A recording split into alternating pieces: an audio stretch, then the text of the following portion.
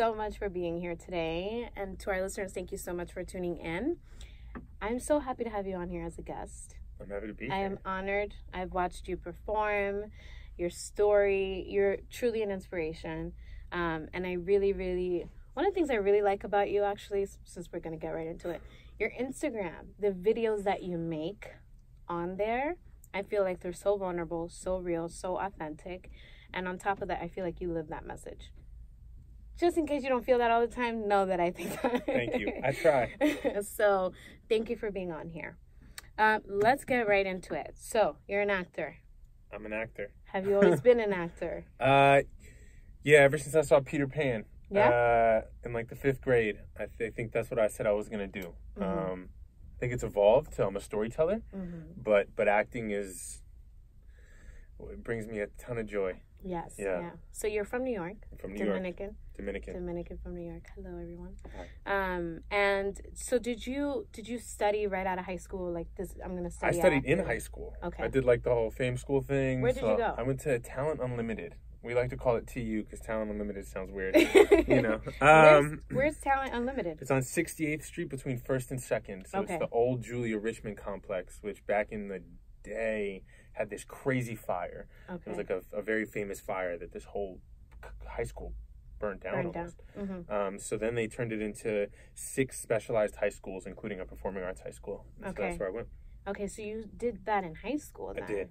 And how was that experience for you? You guys performed plays and stuff like that? The whole thing. Plays, dance classes, movement classes, auditioning. They taught you all of that? They taught us all that. Amazing. They tried. They did their best. I mean, there's colleges that don't teach you that. So that's amazing that you started so young. How was that for, I have a guest on. She's a celebrity hairstylist, and she's Dominican too, and immigrant parents, and the idea of having a child as an artist. How was that for you? How was your family when they saw, like, okay, this is what Chris wants to do? Were they supportive, or did they try to tell you, like, go do something more secure? How was that? I always feel extremely blessed because my parents didn't know what they were doing. And because my parents didn't know what they were doing, it caused them to, they couldn't really say no. Because their parents constantly said no to them. And their parents didn't really help them. And so my parents made one commitment, and that commitment was like, we're going to give our kids everything we never had. And for them, the most basic was like not worrying about where our food came from. Right. And then after that, it was just like, don't say no unless he wants to like murder somebody. Like, right. Let's let our kids smile. Mm-hmm. I just don't think they had the language to want me to be a doctor, because who's a doctor in I don't think they had the language to say no. That's a silly pipe dream. I think they were happy enough that I was smiling. And they didn't smile as much as kids, when they were kids. So I got lucky. Yeah. So were your parents, or are they, a source of inspiration for you now for your art and how you tell your stories and how you live? A little too much so.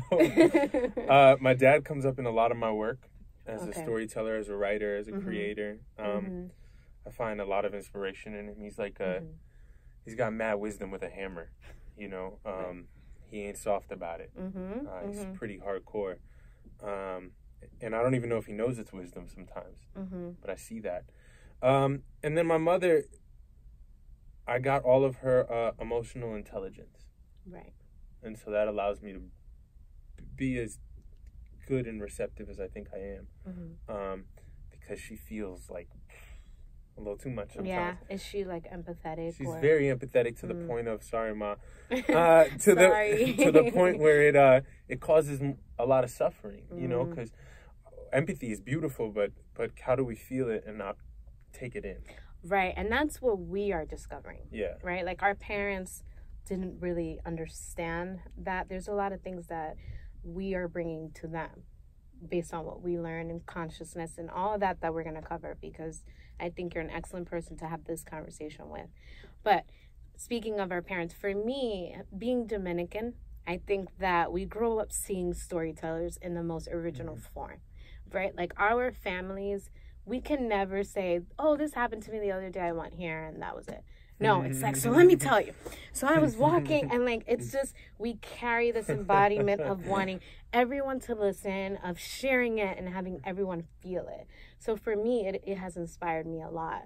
Is that something that you can relate to? Yeah, 100%. Right? 100%. You know, beautiful brown people are beautifully brown in expressiveness. Yes. Like, Yes. they're just, yeah, maybe that's a dad thing, right? My pops is big. Mm-hmm. I saw him at your play. He's loud, he's big, he's abrasive, he's, yes. But he's not boring. Mm-hmm. I don't think we might have boring family members, sorry guys, but most of our culture is so colorful. Yeah.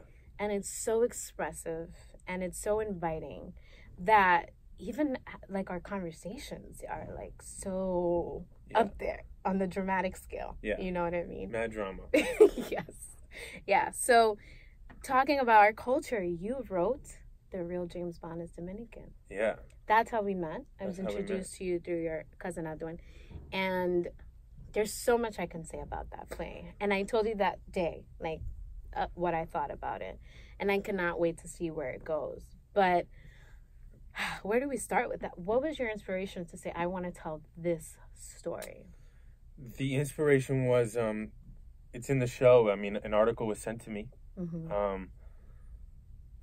by my homie Peter Jensen. Shout out to Peter. I haven't spoken to him in a minute. And Peter sent me this article. He said, "Yo, I think you would dig this." And it like cracked my world open. Mm-hmm.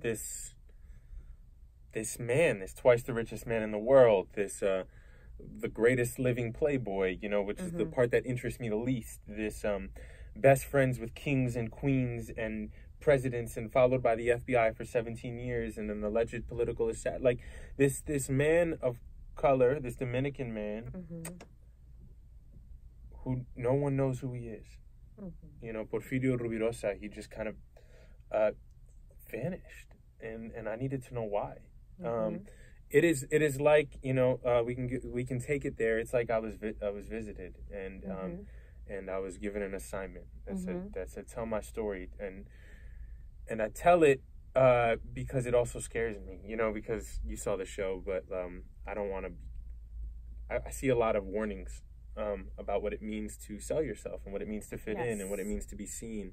And as someone who's in the business of being seen, I am tempted often to change myself to be seen. And you can only do that so many times. That was a big part of what I felt in your play. It was very impactful to realize that that's what we're doing. We're changing ourselves to be seen. People don't consciously know that they're altering a little bit so they can like fit this mold. So you felt called. You felt like this is your story to tell for us, right? Yeah, it's my story to explore and to tell. Yeah. Right. And you did a great job. Yeah, it's still happening. yes. So if you can touch on one thing though, that you talked about our culture, right? It's so layered, guys, and it would be an entire episode on just that. But what is something you can say that you would like someone to take away from there? A takeaway is that oftentimes this image, this mold wasn't created by us, for us. And we hold ourselves to that place. So as a little kid, I watched a lot of people who didn't look like me. I think everyone wants to be seen, and everyone wants to be heard, and everyone has that right, and everyone should be seen and heard and should know that they take up space and